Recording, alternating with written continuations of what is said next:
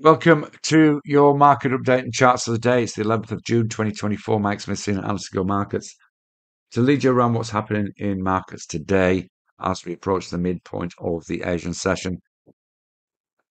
US markets last night managed to eke out small cautious gains to start the week, with the Fed beginning its two-day rate decision meeting and inflation data pending. Tomorrow's a massive day for market sentiment, and we'll talk about that in a moment. US futures just below neutral in Asian trading. Asian equity markets are mixed, but of course, some were shut yesterday, the ASX being one of those, and is really getting belted in early trading, down over 1.4% with materials, the underperforming sector, by around about 2.5% as a sector. And that, of course, is on the back of those commodity price drops we saw at the back end of last week. And of course, with it being shut yesterday, we're playing a bit of catch up.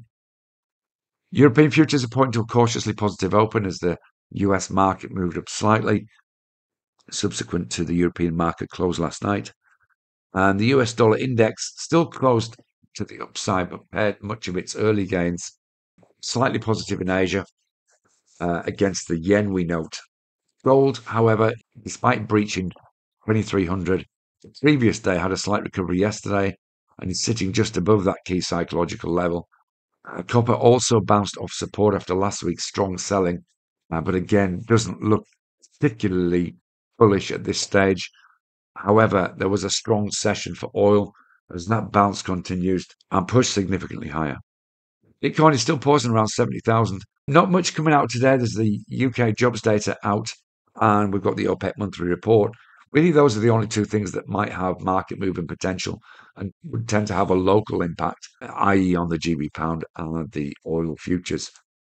Tomorrow, as I said, is massive. We've got CPI data coming out of the US, China and Germany, and of course, the culmination of that FOMC meeting with the US rate decision and subsequent press conference.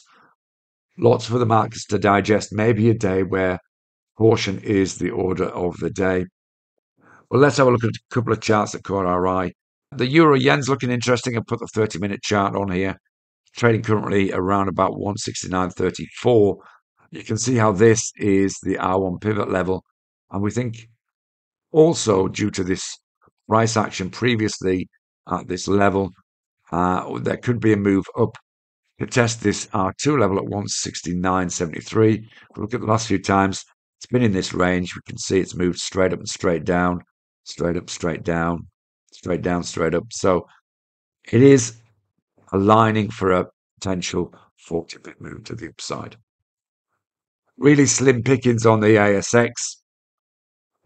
Webjet has managed to hold its own just under that $9 level, or $8.90 appears to be the resistance. So we're still waiting for a breach of that. Although we're at the highs of the session, it doesn't look likely that that's going to happen today unless there's a late rally in the day. So we want to keep on your radar the last hour and, of course, into tomorrow. Trade safe and see you again soon. Bye-bye for now.